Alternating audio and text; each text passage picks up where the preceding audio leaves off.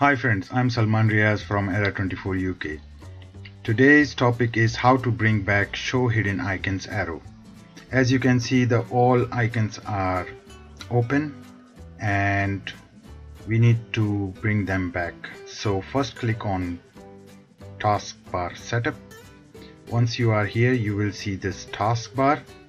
Just scroll down a bit. You will see notification area. And then here you will see this link.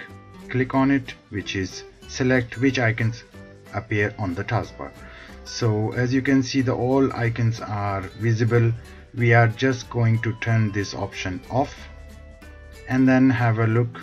Here you go. So here is the arrow back again. Now we are going to close it. If you still face any kind of problem, just leave comment. I'll get back to you. Thank you.